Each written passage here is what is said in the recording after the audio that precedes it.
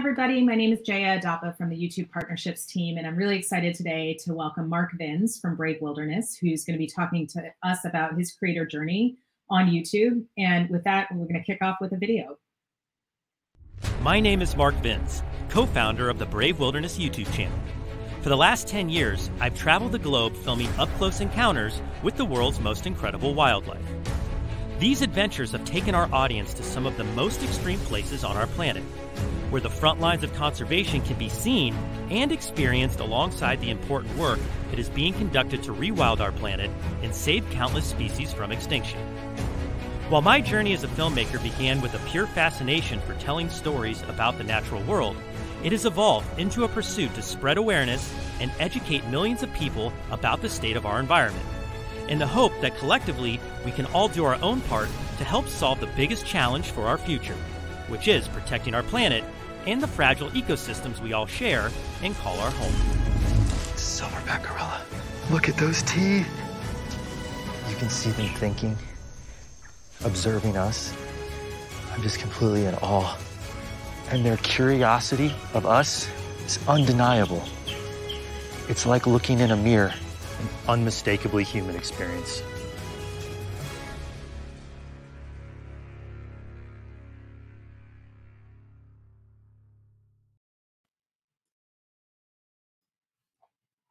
Thank you so much, Mark, for being here today.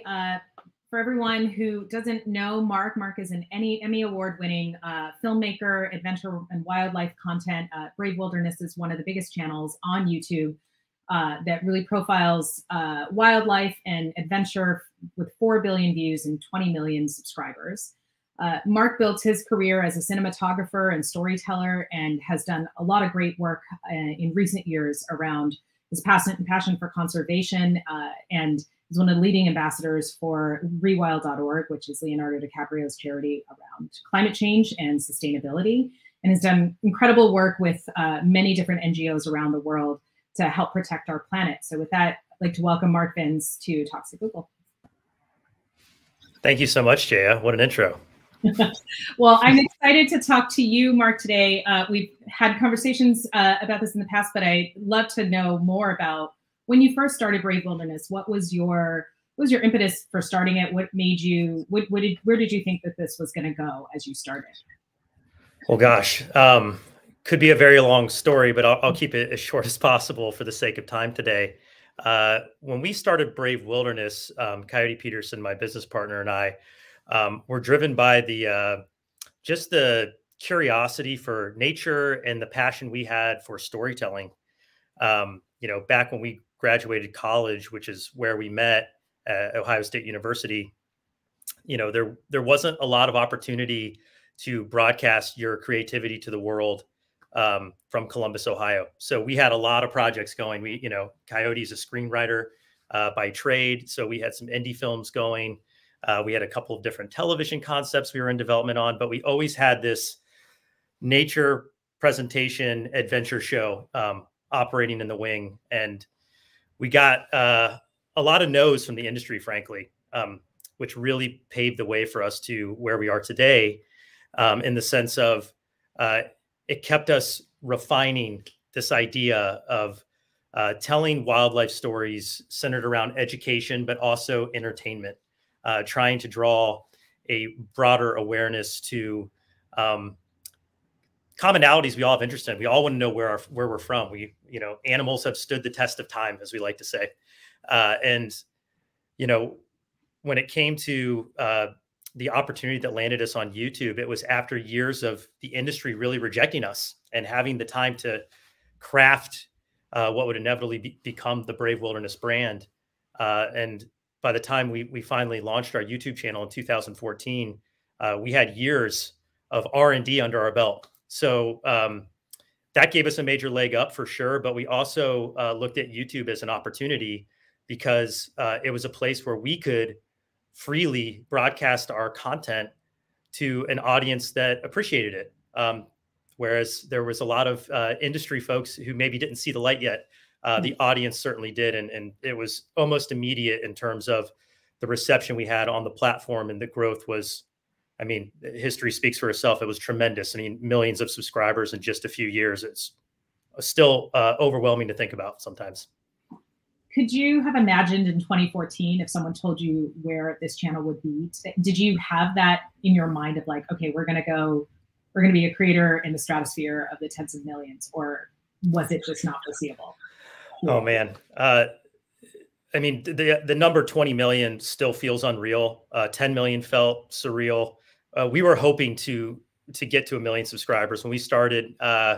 Coyote and I both worked normal jobs, as we like to call them. You know, Coyote worked for an ink development company out of Central Ohio, and I worked for my family construction business by day. And then by night and on weekends and on vacations, we were YouTubers. And, you know, we had always looked at that 1 million subscriber bar as like that standard of like, if we could just make it there, maybe we have a shot at doing this as a full-time profession. And maybe we can take this idea global.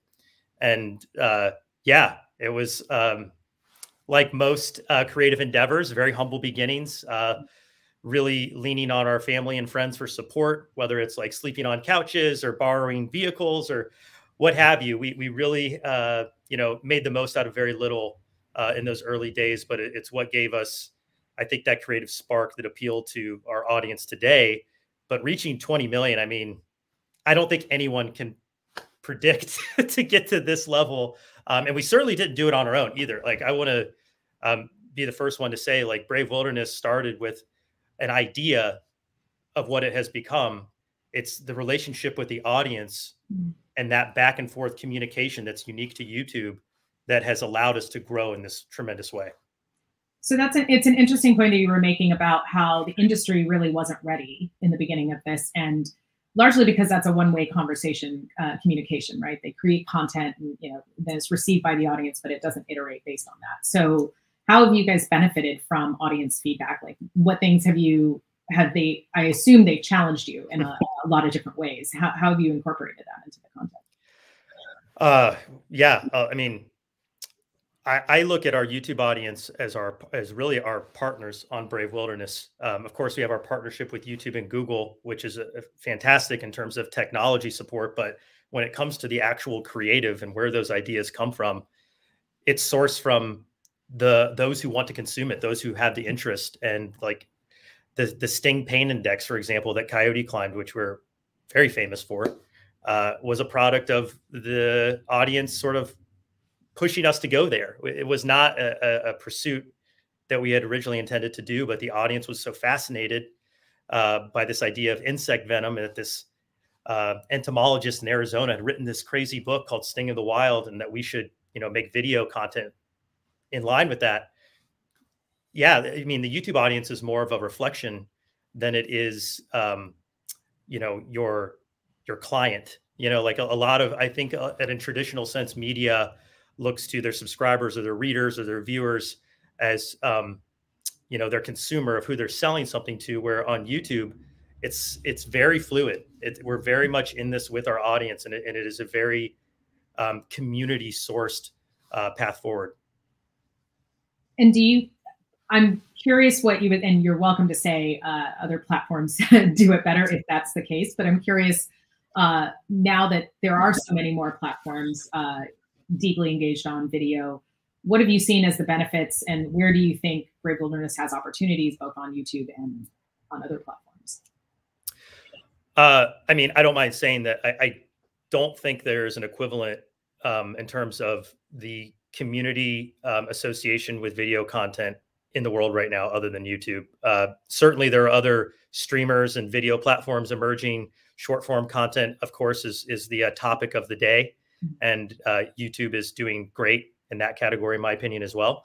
But in terms of where we feel valued as partners with the technology platform, being YouTube and Google, it just doesn't stack up elsewhere. Even though I don't want to say anything negative about our other partnerships outside of YouTube, because we do have those, and they're great alternative resources to reach different audiences. I mean, it's just such a strong dynamic that YouTube has created with content creators and the people that consume the content. It's a very deep relationship. And I noticed in your paper you mentioned that you've actually increased you've actually made longer form content over time, like you've started to invest in making, because your audience and your watch time has reflected like this, you can tell a longer story, which is interesting because it's sort of in converse to all the trends that we see around short form content. So it's interesting that like Brave Wilderness has been only expanding in how much people are willing to watch and consume. Yeah, I attribute that to a couple of things. One, you have to make good stuff. Like if you want people to watch for a long time, you better bring the goods. So we really pride ourselves on our consistent quality that we bring to our audience every week. So that's on the forefront, but also just the evolution of content and stories, and especially in the video medium, is continuing to evolve at a rapid pace. I mean, we started on YouTube. Our sweet spot for content was about 7 minutes for runtime. Today, we're pushing 15, sometimes over 20 minutes. That's really cool for a company that wanted to become filmmakers from the jump. So we're all about this. This is awesome. But it also is interesting, the evolution of short form narrative and what that's doing just to the structure of how to tell stories. I don't know if you probably heard this cliche of like, it was a slow read at first, but eventually I got into it, or, the movie starts a little slow, but eventually it really gets there and it's exciting. There's really not room for that in today's video medium. I think for us, we really live by the mantra, don't be boring. Like you have to be engaging and entertaining on the forefront of everything you do.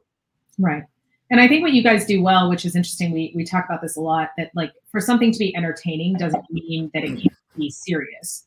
So you approach a lot of very serious topics. And one of the reasons that we've worked together is your work on climate change and conservation. Did your interest in that cause start with Brave Wilderness, or like just from the adventures that you were taking as a filmmaker and sparked that appreciation? Or was it something that you always sort of had in mind prior to starting the channel? It's something that certainly has gained steam over the years. Experience is really everything in terms of my passion for the climate and the environment and sustainability. Just being on the front lines on so many different production trips, and seeing what researchers are up against in terms of like sourcing funds and ways to continue their endeavors. We really felt connected to that because it was that conduit that allowed us to make a lot of the original Brave Wilderness videos. On top of that, the growth that we've experienced and the platform that we have been privileged to be the stewards of right now, because we look at Brave Wilderness as something that's going to grow well beyond our time. It's a responsibility. It's the more influential one becomes, the more responsibility you need to have, is the way we look at it. And we still like to have really fun adventures, and I don't think anyone who's watched our content would look at us as risk adverse. We still like to go for it, but we're definitely more impassioned to do it in a way that creates broader impact and is inclusive to our global audience, to help them come to the table and in their own way to solve this climate crisis that we find ourselves in. And so recently, we had you as part of a creator cohort at COP26 in Glasgow, which was a unique event. Obviously, it's the UN Climate Conference, for those who don't know, and it was the first time that YouTube creators participated in this event in panels and in very meaningful ways. What were your biggest takeaways? What did you feel like you learned from that experience? First of all, it was an incredibly cool experience, and thank you, Jaya, for helping pave that path for myself and the other YouTubers who got to go. It was eye-opening to be around so many influential people and politicians and governments, and it was just like, it seemed like anyone who had a voice of significance in the climate space was there, and it was really inspiring to get to meet many of them. The takeaway for me was how little focus there was on storytelling and how important it is to create the bridge to communities to understand these issues and how they impact their lives. And that's where I'm really excited with not only what Brave Wilderness is doing, but the potential of platforms like YouTube and other open formats, because it's allowing those who, for many, many years, perhaps since the beginning of multimedia, to be empowered with the ability to broadcast their truth, their story, where they're from. And, you know, Brave Wilderness started as two guys from Ohio who had a dream. You know, it's now gotten to a place where we're able to empower others to join our causes and be excited about the community that we built on YouTube. But, you know, speaking of COP, back to that, I think there's a lot of work to do in terms of connecting the world to these important causes. And YouTube is uniquely positioned to be a game-changing element in that. And when you talk about storytelling, I think it's interesting because you were part of an originals project last year known as Brave Mission, which profiled you at Virunga National Park. And I remember learning a lot from that, just around not just the climate crisis, but also the very real human impact and potential for violence and potential for harm to communities that is going on just to protect nature. Could you talk a bit about that experience overall, and you know what your biggest takeaways from Brave Mission? Sure. You know, I think Brave Mission, for myself, I mean, I want to speak for everyone at Brave Wilderness because we made so many projects at this point. For me, it's the most important video we've ever made. Personally, for me, it was a transformative experience because, you know, someone who's filmed wildlife all over the world, I don't want to say it's become routine. It's always exciting to see a different species for the very first time and travel to new places. But I had always imagined this wilderness of Central Africa and then the gorillas that I would one day encounter.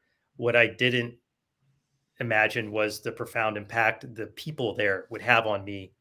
You know, seeing the communities, the struggles that they endure every day, whether it's you know, the lack of resources or the upheaval that is present there, it's constant.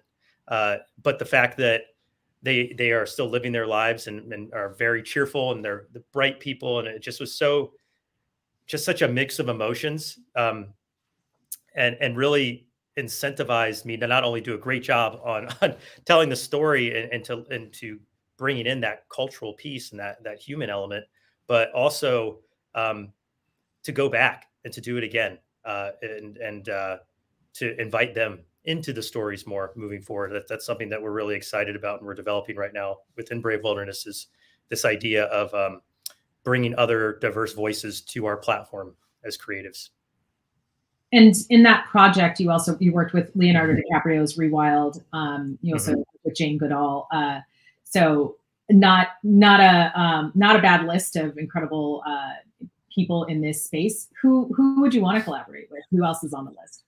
Gosh, well, in the natural history sense, David Attenborough. I would really love to work with Sir David Attenborough one day. If the universe will provide the opportunity, I'm all in. But in terms of other collaborations, I'd love to do more in terms of working with other YouTube voices.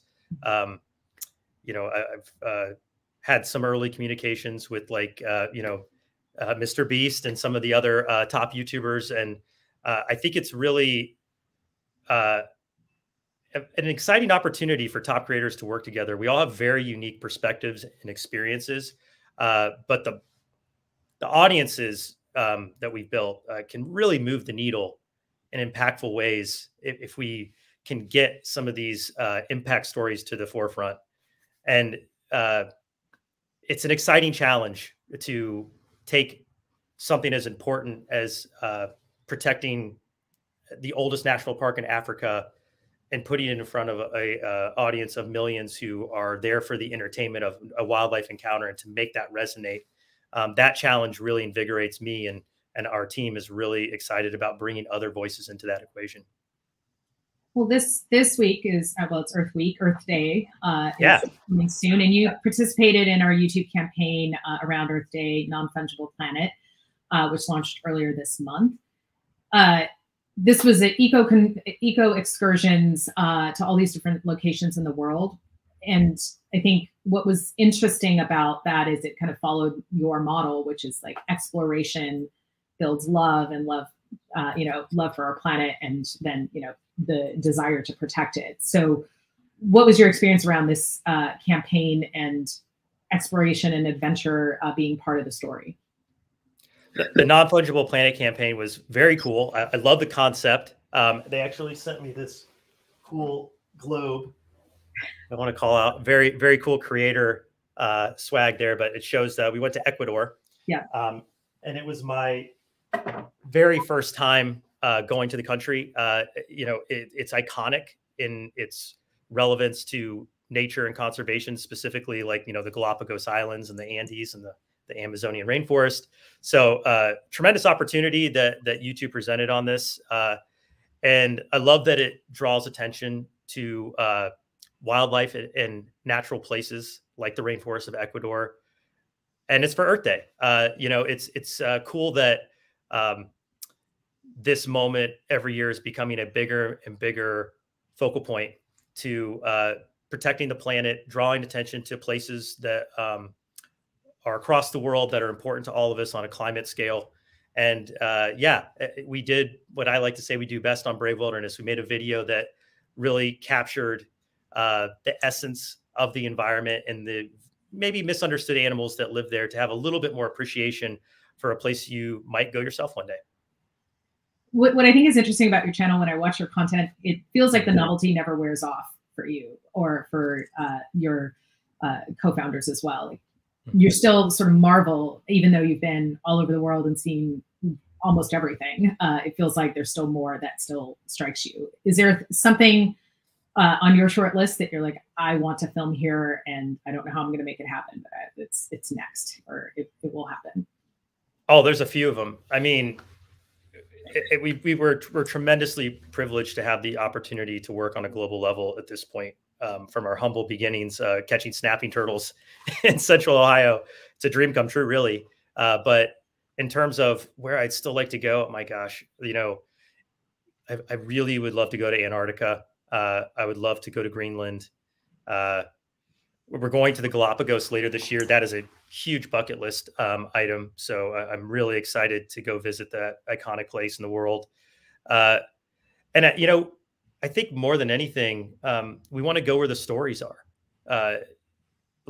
Our audience tells us and informs us where they want us to go. And it's that pursuit, that inspiration for adventure that makes it exciting. And you reference the enthusiasm. That's the easiest part of my job and our job at Brave Wilderness. It's very natural to us. I get excited when I see any animal. So the cool thing about what we do is it's sort of a limitless road ahead.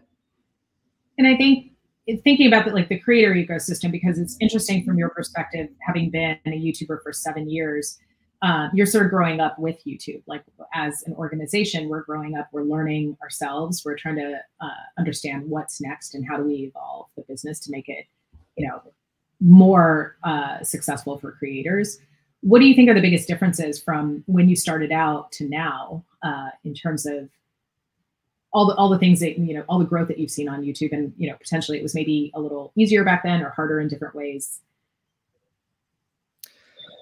A lot's changed. 7 years is a long time in the space of being a YouTube creator. Everything from, content duration, as you mentioned earlier in our discussion, to the reach. I mean, YouTube has grown so much globally.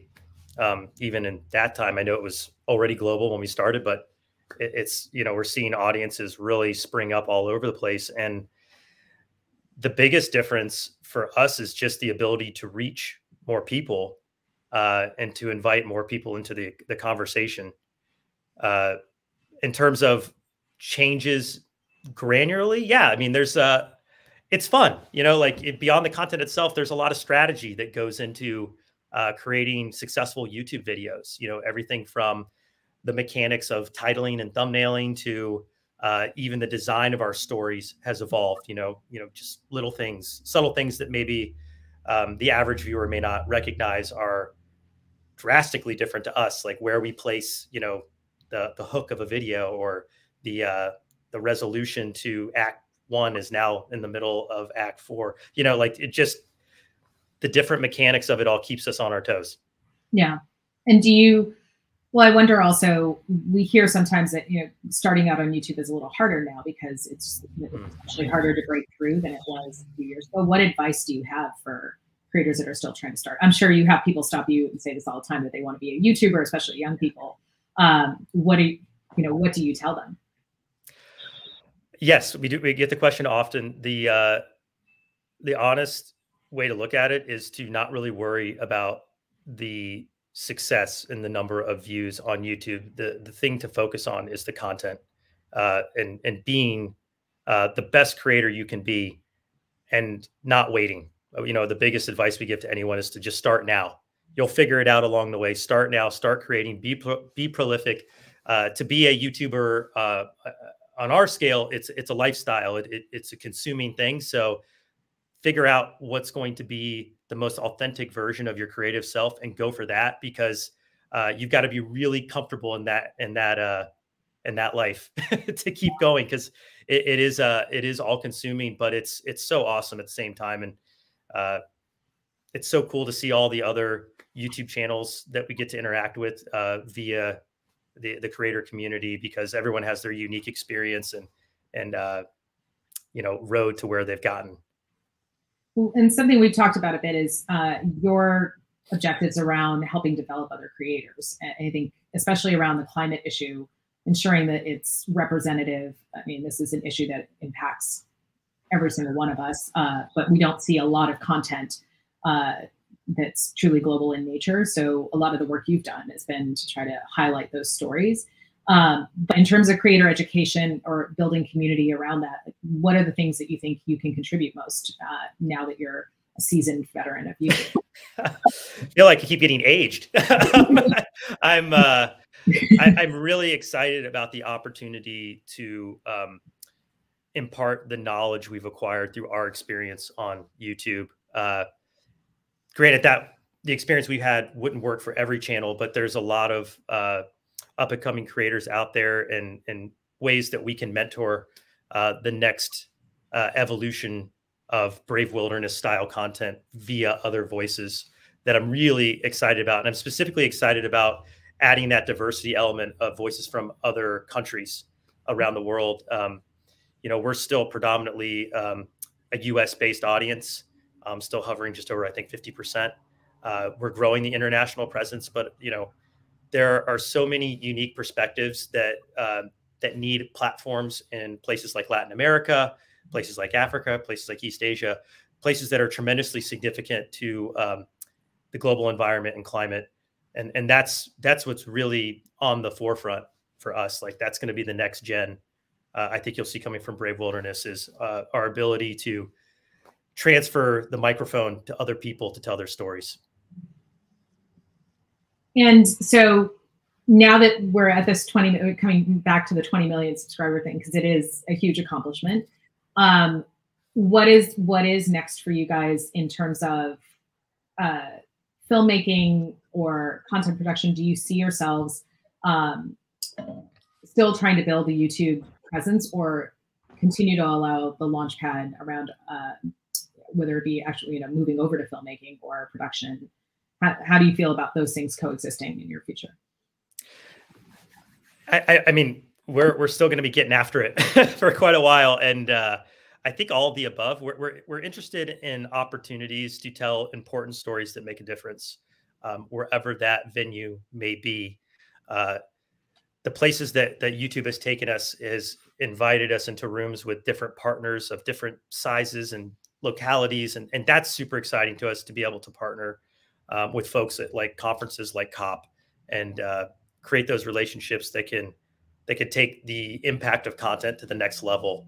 But that's on the growth side of Brave Wilderness. Like I said, you know, we want to empower our audience. We want to empower other people to do and to make these kind of stories that create a positive impact on the world, because we know very clearly we're only one channel. You know, we can't tell all the stories, and issues like the climate crisis are so complicated and so multifaceted, depending on where you're looking at it.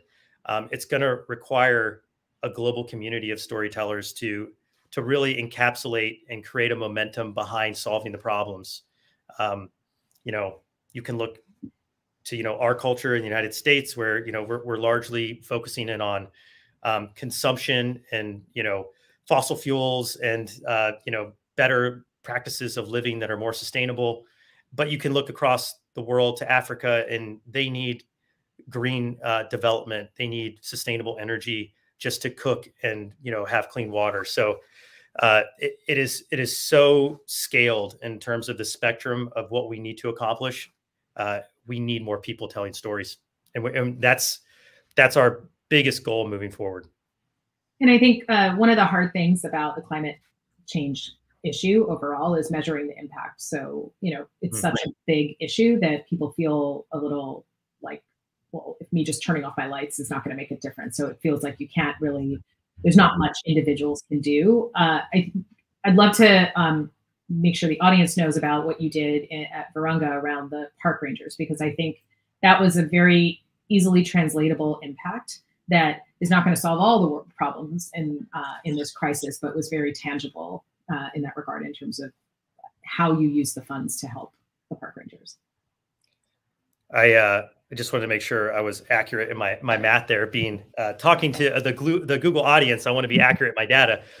Yeah, we wanted to quantify the impact in terms of the resources that we brought to the table via that one video, and the one video, you know, has now over 7 million views. But more importantly, it raised over $500,000 for Virunga National Park, which equates to over 41,000 ranger days. That means there's a ranger in the field for 41,000 more days based on a single video. And while that is a snapshot of what happened there, it just shows the potential of a coalition of voices and what could be done if we are tackling the problems that we're facing, one story, one solution at a time. Well, 500,000 and counting. So we have Googlers here to donate to Rewild and support this. And finally, I wanted to ask you, Mark, about the paper that you wrote for Global Ecology and Conservation Journal, which I'm not 100% sure, but I think is probably one of the few journal articles, published journal articles of a YouTube creator, especially around a social good cause. So we were really excited to share that as well. But I'd love for you to tell the audience what that journal, where you were looking to highlight your work in Brave Wilderness in that article, and kind of some of the highlights of it. Yeah, I mean, the opportunity to be published in a journal like Global Conservation or Global Ecology and Conservation was really humbling. It was a big milestone for our brand in the scientific community to be officially published. And the subject matter being the outreach that's possible by creating content on platforms like YouTube, being the focal point, and the billions of views and impact that's created, and how we've imparted scientific information through that vehicle has drawn in a larger contingent of scientific researchers and people that we want to work with. It's been challenging over the years at times to break those barriers in academia, in scientific research, that entertainment driven communities that are creating content on YouTube can play a big role in what they're doing. But we're proving it every single week with the videos that we're launching, the educational outreach that we have in schools across the United States being distributed through Discovery Education. And now this scientific research journal, which has actually already been cited in another paper. I get updates on that, and has been downloaded by over 3,000 other researchers in the community. So we are bridging the gaps necessary to be working in tandem with the voices that are bringing us the information that's going to help solve these problems. And that is a key partnership point that we're excited to continue establishing through papers like that. Well, I think that's one of the really unique things about YouTube channels, for sure. Several of the creators that we had at COP and at TED last year, bridging between education and entertainment and being taken more seriously by the scientific community, especially around climate change communications as well, I think is really critical. So congratulations on getting that published. That was thank you. You've had lots of things to say congratulations to in the last year, so that's one that I'll highlight. And with that, I will turn over to chat. I think there's a few questions from the audience. From Daniela. Hi, Mark. Thanks for speaking with us. On a somber tone, I'm curious how you find ways to move forward in the conservation movement despite setbacks. How do you overcome doomsday feelings? That's a great question. There's a lot of doomsday feelings around what we see reported for the most part. Certainly. Thank you, Daniela, for the question. It's very easy to go down the rabbit hole of negativity when you look at what's happening to species around the world on many levels of extinction, many levels of threatened status. We had the video actually coming out this Saturday that we worked on again with Rewild is surrounding the chytrid fungus pandemic. It's basically wiping out amphibians in Latin America. And my answer is you just have to focus on the positive first.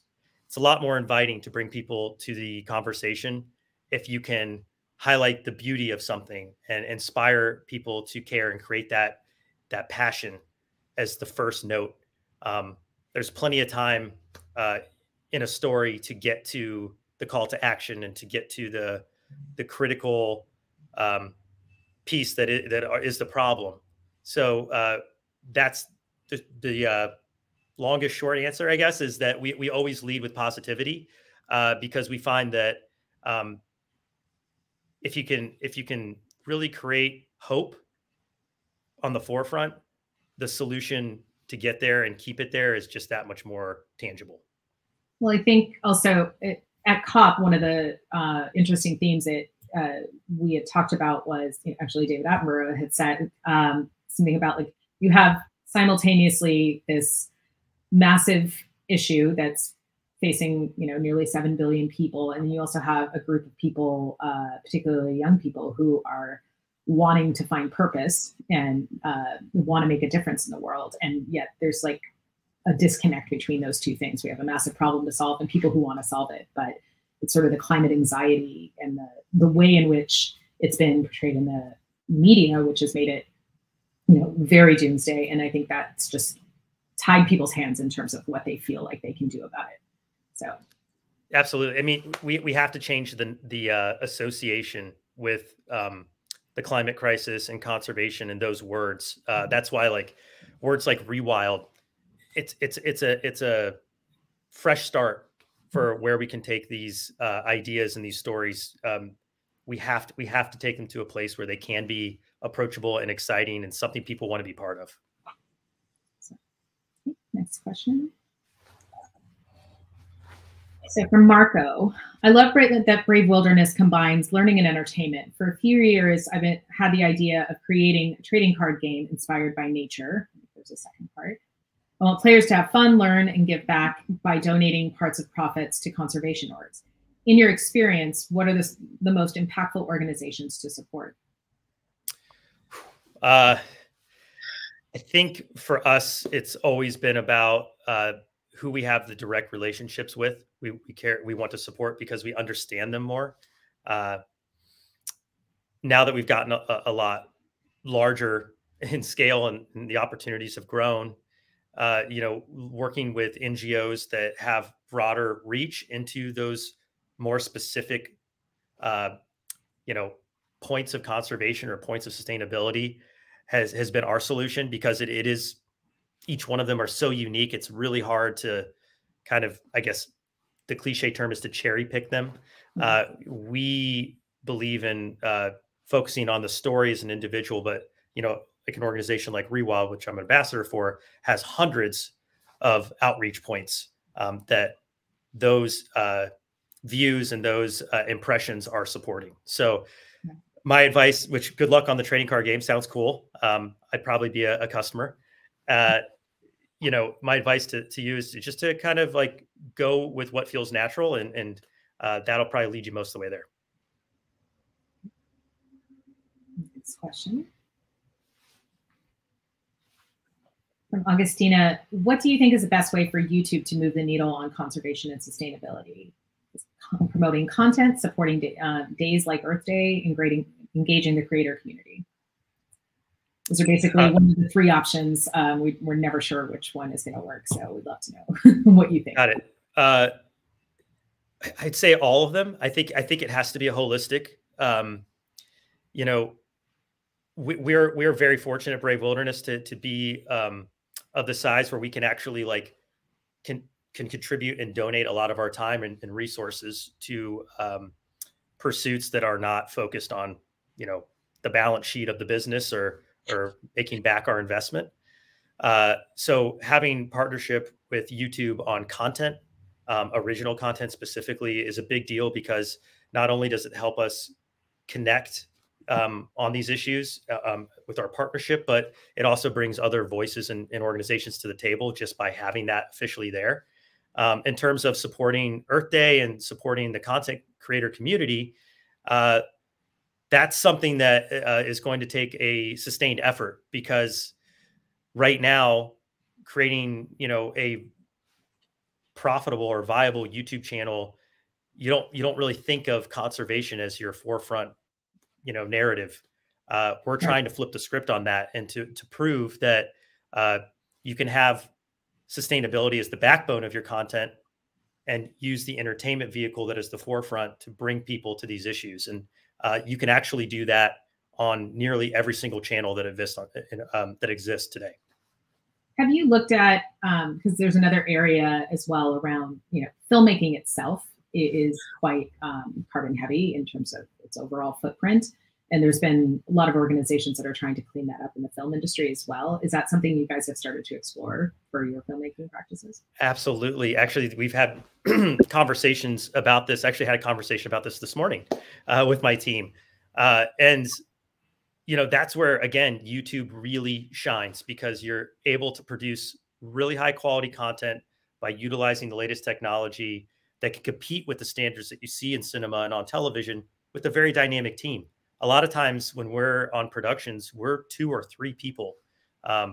So, you know, where you have fleets of vehicles and airplane loads of gear and, like, you know, individuals traveling around the world for some of these productions, you just don't need it with the technology that exists today and platforms like YouTube. And we're breaking more barriers there as well, because of the standards that have been created historically in entertainment, where you need to have all these delineated roles. Yeah. You can actually be a lot more efficient. And YouTubers, not only ourselves, but most top YouTubers are proving that with every single video they make. Well, and also someone pinged me a question. They didn't put it in the chat, so I'll ask it. How did COVID impact the channel, your overall production timelines, and what workarounds did you find around that situation, especially when your job is to be traveling and in the field a lot of the time? On the production front, the pandemic, like most businesses, was very, very challenging. Not being able to travel internationally for a while, you know, not being able to work in teams functionally in the field was really hard. I made a lot of self-produced videos where I was like using 360 cameras and, you know, different selfie video techniques. Thanks to Casey Neistat for that. But, you know, we waded through it and, you know, persevered like most businesses were forced to do.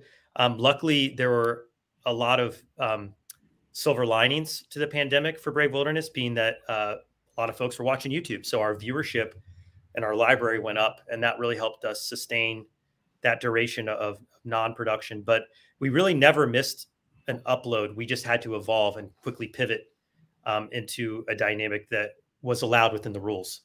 But I won't lie to you, it was a challenge. Well, Yeah, absolutely. But I think it's interesting that we saw that with a lot of catalog content, that because viewership had gone up, people were discovering things that were 5, 6 years old, and they were, getting legs, which is definitely an unusual thing to suddenly happen, thanks to the circumstances of the situation. Well, but, have you heard the saying where, like, what did you do during the start of the pandemic? I finished Netflix. Have you ever heard anybody say they finished YouTube? No, because there is no end. You can't finish YouTube. So that's great. That's a great thing for us. Yeah, that's a very good point. I definitely finished Netflix during the pandemic. I think we have one last question. Let's see, from Carol. Hey, Mark, much love from the YouTube Kids team. My question is silly. How do you and Coyote handle touching all that gross stuff, AKA bugs? And you're like on Fear Factor. That's a good question. Sometimes I'm like, I can't. I just freak out. Yeah, I mean, thank you, Carol, for the question. I grew up catching, slimy, muddy creatures like in my backyard in Ohio. So like digging up earthworms and toads and frogs and turtles, and Coyote was the exact same. So I mean, for us, it's very true to form. But with the early days of Brave Wilderness, I remember encountering my first rattlesnake or some of the more dangerous wildlife that we worked around, like brown bears and crocodiles. Mario, our wildlife biologist, is a crocodilian researcher by trade. So taking us out there at night surrounded by crocodiles was pretty crazy. So there definitely has been some growth requirement, both on the bravery front and the learning front for ourselves. But it's just fun. That's the best answer I can give to like how we overcome it. It's just fun.